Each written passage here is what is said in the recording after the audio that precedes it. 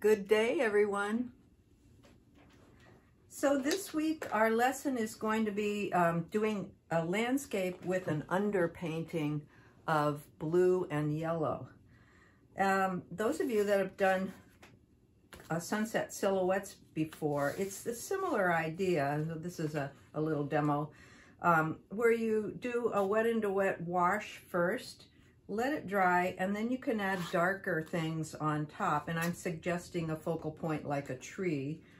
And the nice thing is, as you can see, sometimes a little bit of the color from the first wash will glow through depending on how transparent and how much water you add to the other things that you put into the landscape.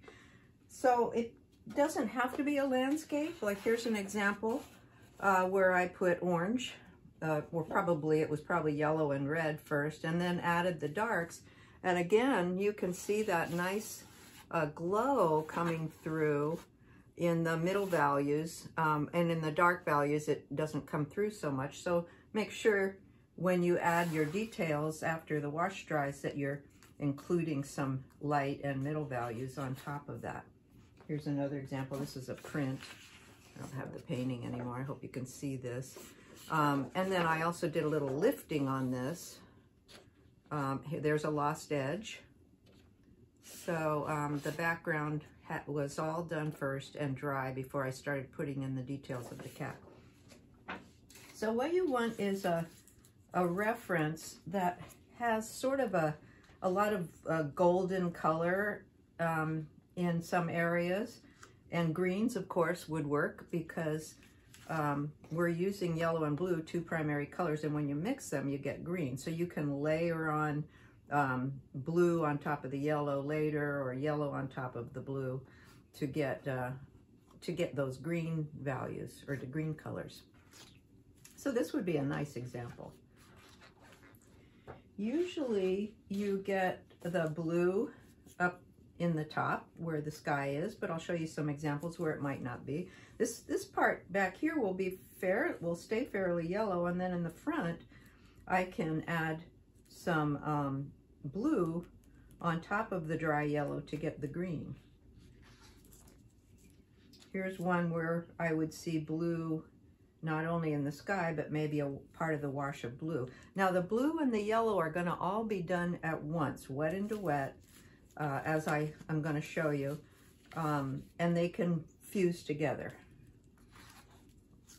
Here's another example where you might have a river. So the focal point is not a tree, but it could be a bird in the sky, or you could have a foreground tree or something rising up here. Now these cliffs here have a lot of yellow, golden yellow in it. Blue up here, I could have had yellow, and then blue in the center also. And then maybe even when the yellow is still wet, I could add a little bit of the blue in there to get that greenish look, and then add the details later. Now here's one where it's reversed. This was at sunset, but we still had light hitting the water. So the yellow was on top in the sky and the blue on the bottom. So kind of look at your reference and see what's going on. So this is the reference I'm going to use. This was in the Lake District in northern England, and I kind of liked how this picture turned out. So what I did first is, and I will post this on the Google Classroom, but I first did a drawing, like a loose gesture drawing, then I started to do a contour drawing, and I took a picture of it, and then first of all, I measured the newsprint paper for the preliminary drawing, the same size as my quarter sheet that I was going to put it on. And then I have the Sorel graphite transfer paper. The darker side is what goes down onto the watercolor paper, put it on, and then used a red ballpoint pen. And the only reason I used red is so that I could make sure I didn't miss any places. But any ballpoint pen would work. And so I've transferred it, but there's one other thing I did before I called this part done. And this seems like a pain in the neck to do this, but I went back over all my graphite transfer with a regular pencil, because the tendency is for this Sorel to, when you put a wash over it, it disappears. So all that work, and then you aren't able to see it. Another idea would be to do your wash first and then transfer on top of the dry watercolor. The only thing is the graphite transfer paper will often leave a lot of smudges. So what I did is I took a squishy eraser. Let me see if I can find it, like this, a kneaded eraser.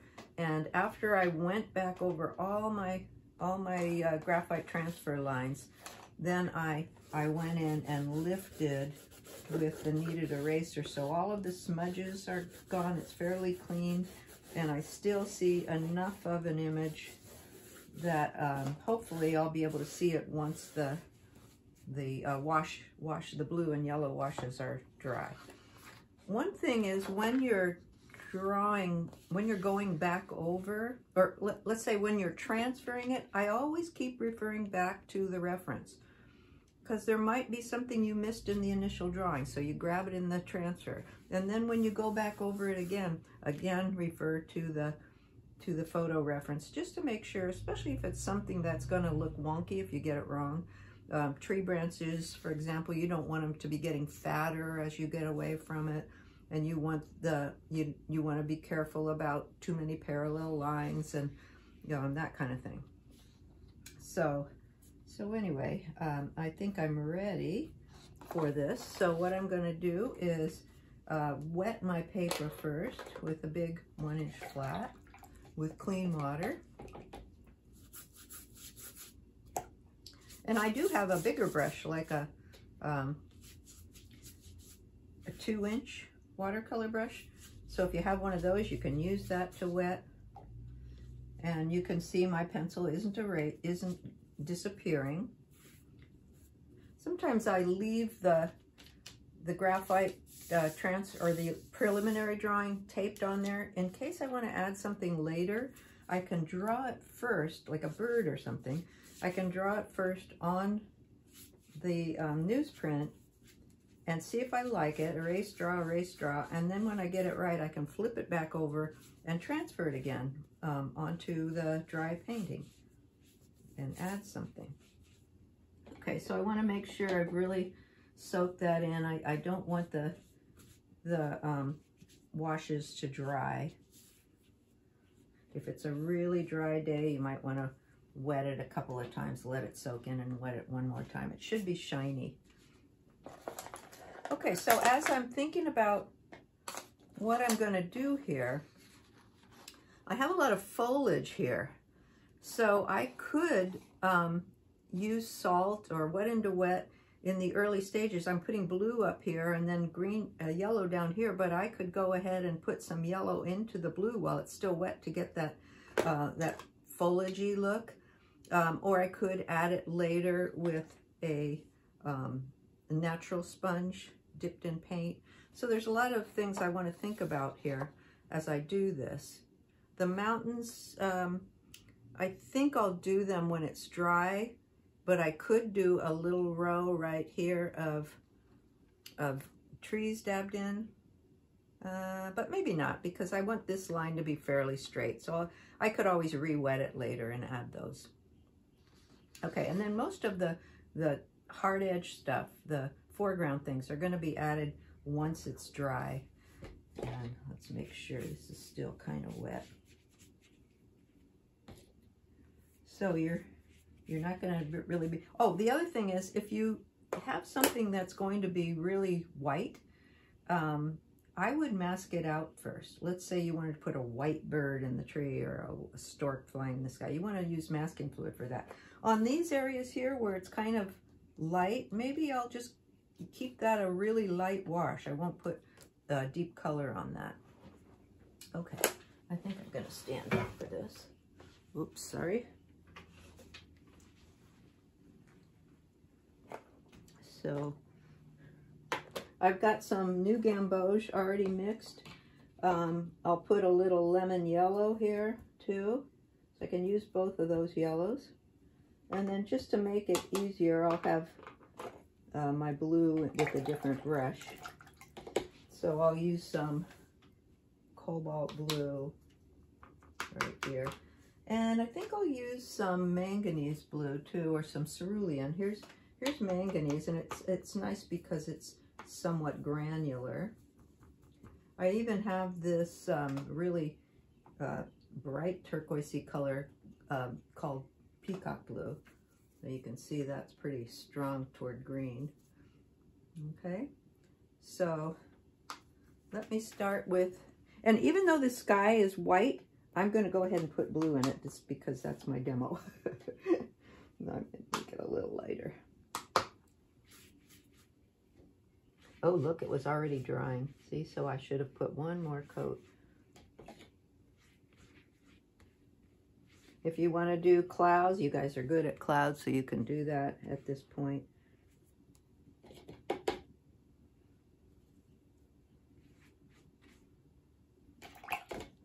Now, you don't have to do half and half. I could add a little bit of blue down in here at this point too.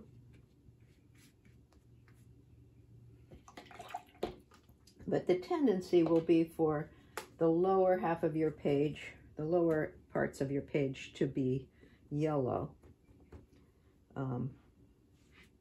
So see, I'm already getting some green. It's going to dry pretty light because of wet and wet. And I could go ahead and put, I'm looking where this foliage is, and I could dab some yellow in even at this early stage.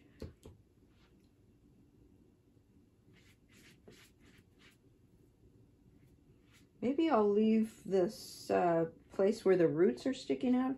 They're kind of light, so maybe I'll go in and leave that kind of light.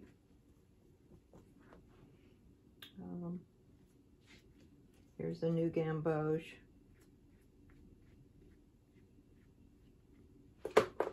And I'm going to grab some salt.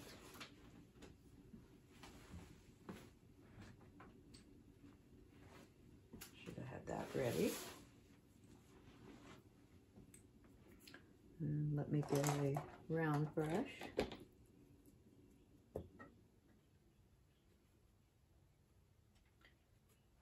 So even though the lesson is putting washes down first, you can think ahead here. I could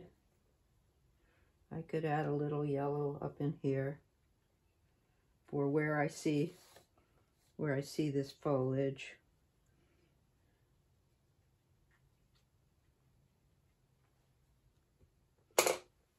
Bigger brush.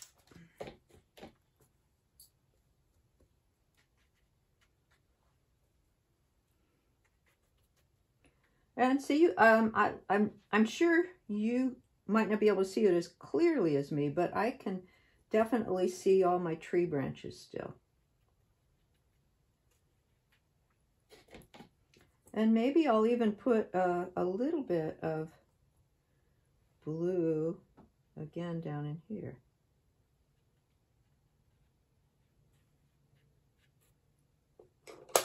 And I'll put a little salt where that.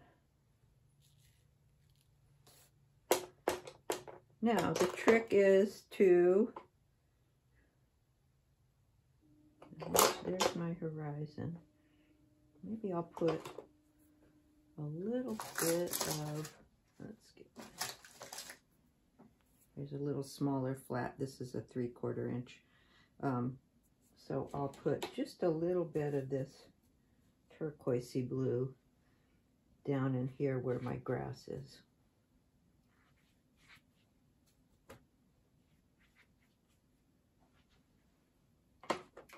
Now, as it dries too, and I reach the magic moment stage, I could put some just plain water and it's still pretty wet, but this looks like it's maybe getting a little dry.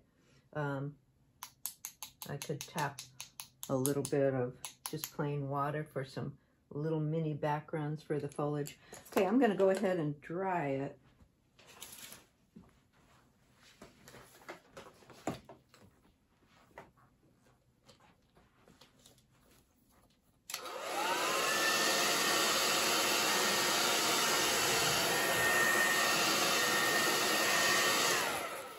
What I should do here also is to clean off the tape so it doesn't run back in on the edge and get a background or a blossom right on the edge.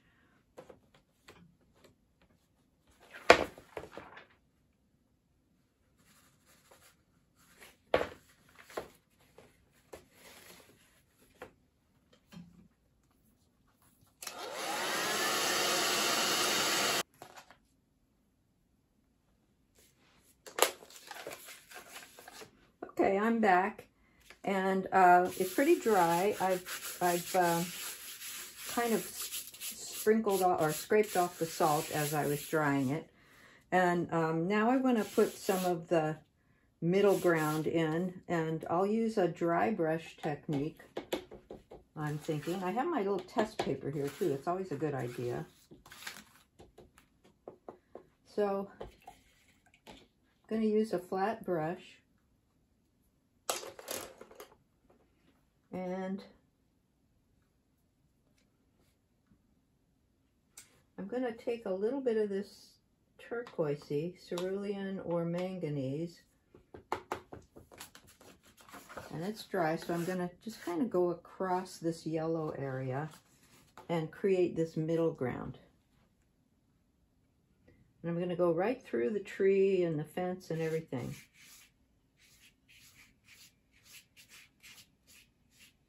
So that's a different technique right there. Another thing that I might want to do, and I think I went a little too low with that, is see that, I hope you can see, this area that's kind of orangey. So here's where I could add a little bit of red or Scarlet Lake, or some light red, which is like a burnt sienna kind of color. So I'm going to go, and here's my horizon line, so right underneath that, and I could go around the tree,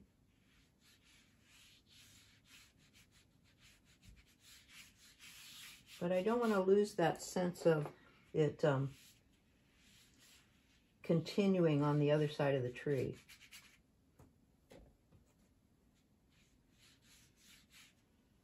And maybe a little more new gamboge.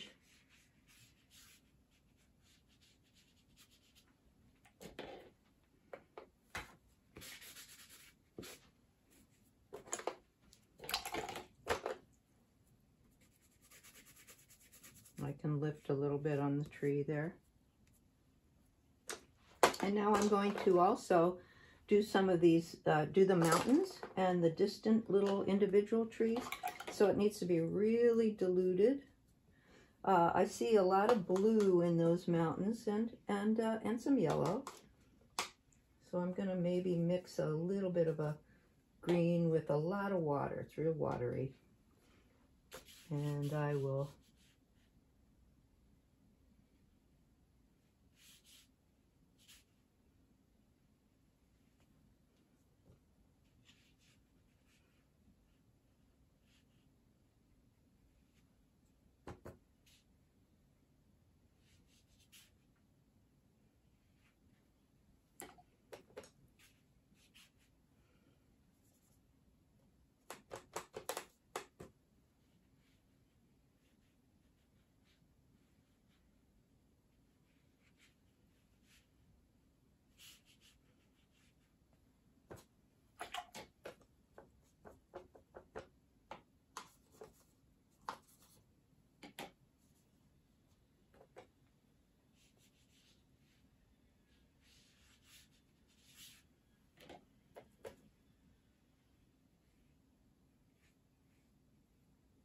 And I kind of went around the trees.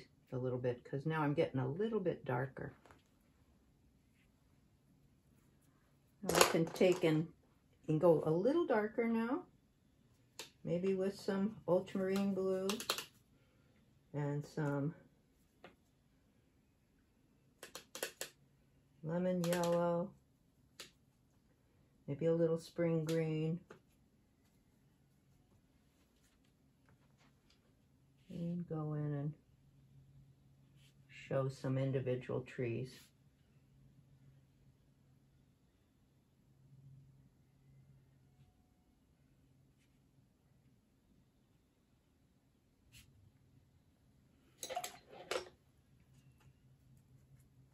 Clean this up.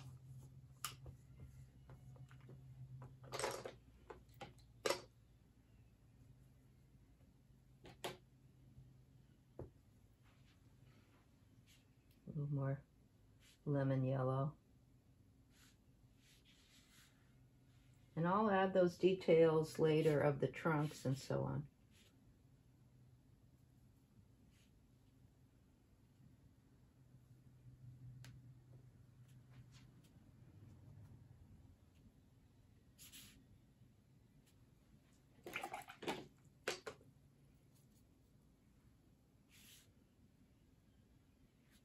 I see a little shadow coming in there.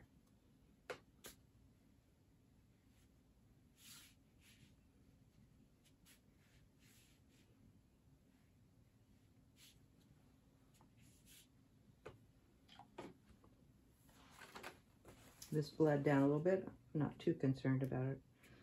I'll just get rid of that.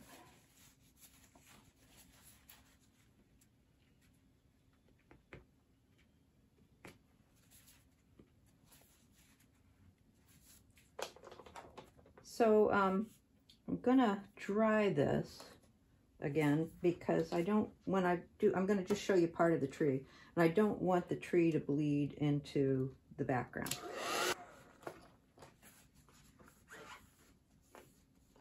I'm not too happy with how this green is turning out, so I'm gonna go back in and add just a little bit more of this spring green, which I really like, and maybe I'll add a little of the lemon yellow with it.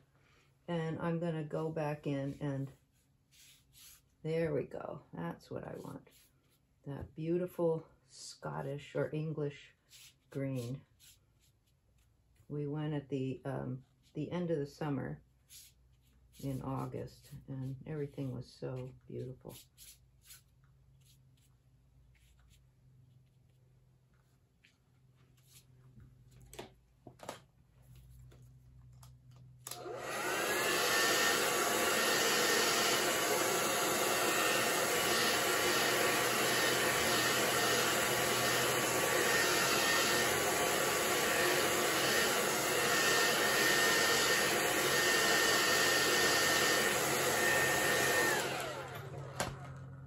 On this foreground grass, I'll probably add that toward the end, but I can put some deeper blues and yellows and then use my palette knife.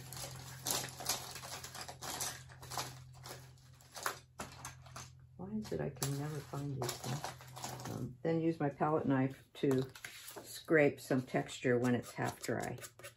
Go and do that. And I'll probably not do that on the video. But let me just show you how I would mix some of the darks. I like to have a lot of color in my darks. Instead of using just plain old brown, I'm going to use some complementary colors. So here's kind of a bluish green. And I want to darken it up with a little ultramarine blue.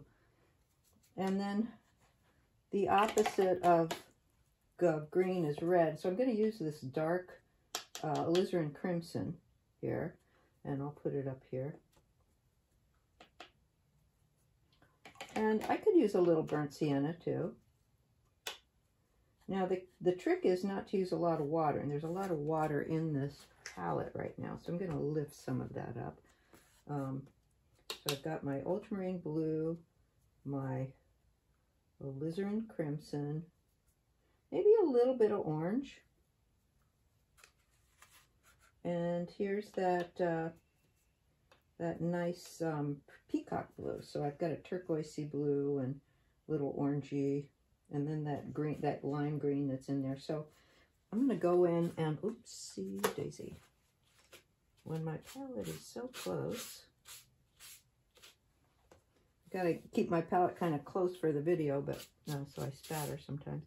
So I'm going to use really the biggest brush possible until it starts to feel a little bit too big, and then I can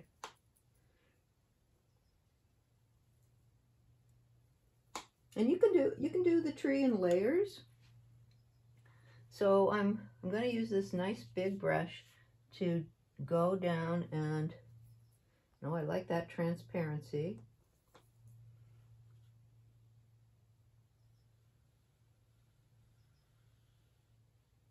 It's turning kind of purple, so maybe I will go with a little more yellow.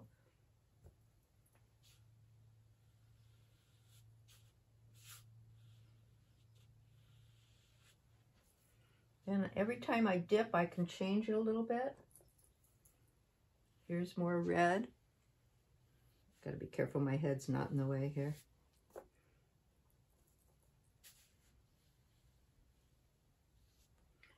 This is nice too. This is a phthalo green, and it's a really dark, deep green. And if you put a little alizarin crimson in it, it makes a nice dark.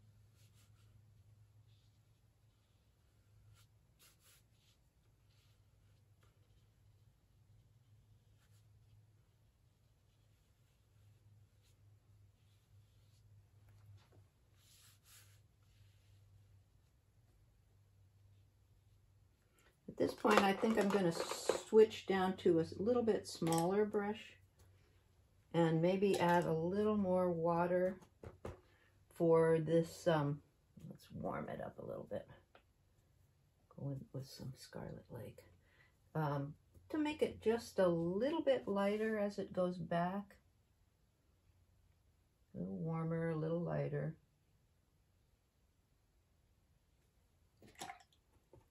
And as it comes down in here.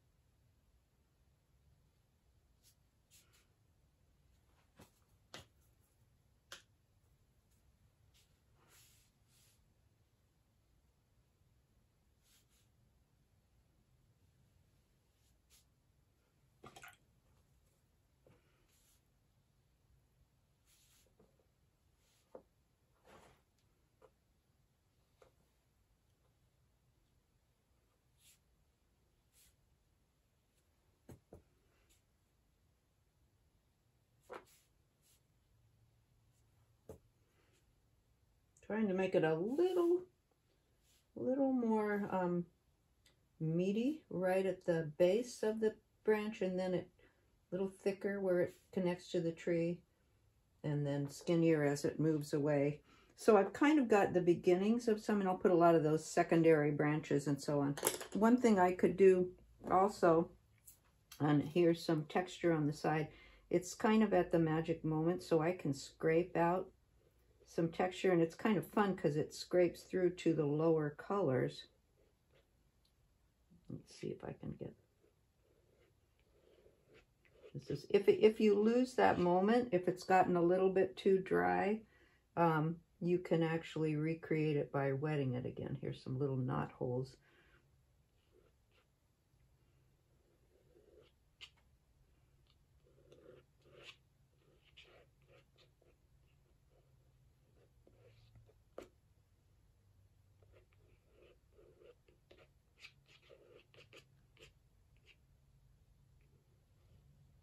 And you can also lift a little bit too.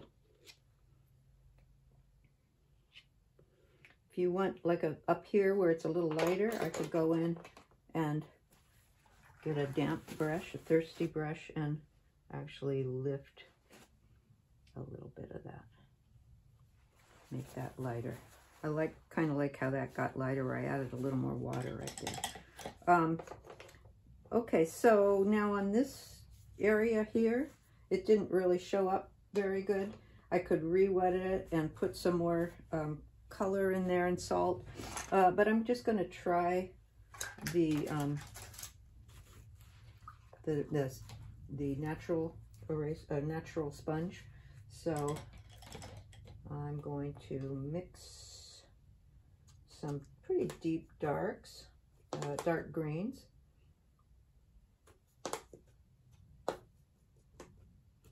I'm using burnt sienna and phthalo green and a little ultramarine blue. I'm going to get that kind of a... And you have to make... The sponge just soaks it right up, so you really have to make a big puddle of it.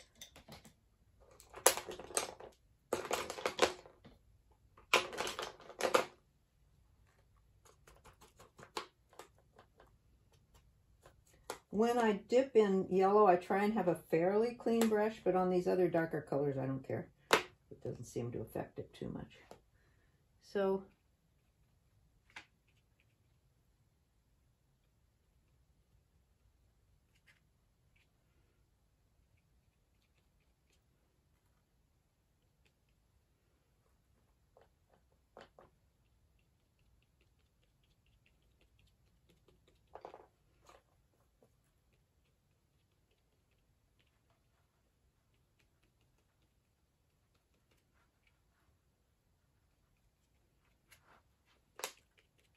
works pretty good. I can also put some solid color in.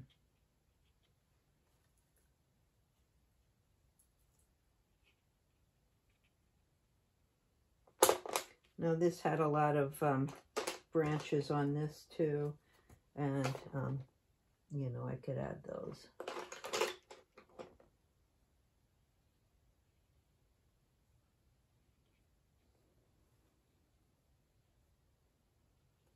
So on. And then I'd want to add the fence and, you know, some more green and so on. One of the things I could do on these little trees is, this is dry enough here.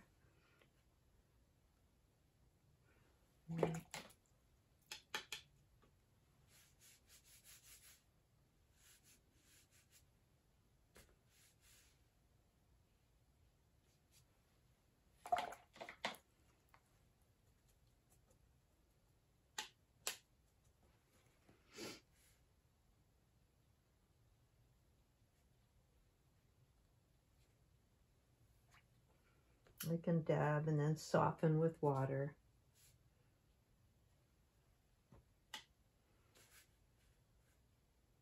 Oops.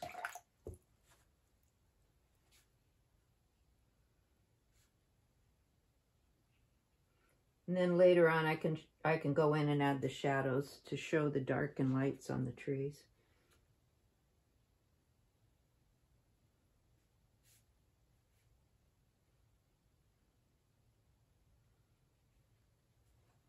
And little tiny trunks.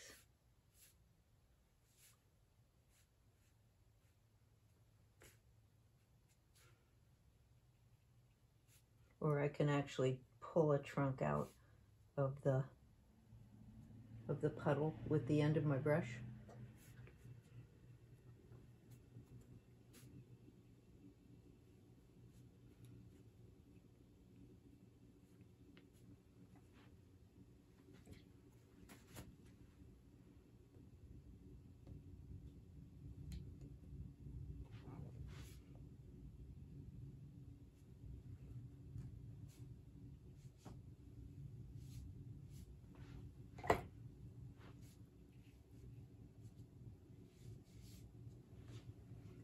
There's the horizon. Okay, and then of course I'd want to start adding the fence.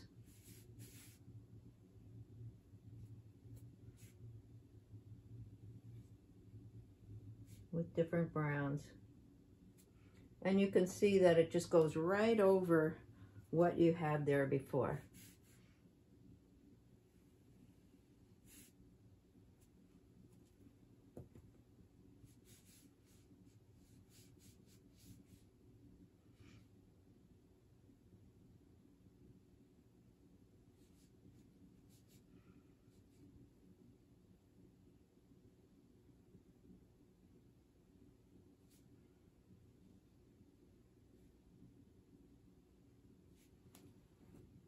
So on. Okay, I'm going to stop there. There would still be some more hours worth of work. I did this very fast, but you know, take your time. You don't have to do it all in one sitting. And this is a quarter sheet, excuse me, or maybe a little bit bigger than a quarter sheet. So you know, work a little larger. Don't go with a little 1/8 sheet, and go a little bit bigger. Okay. Have fun.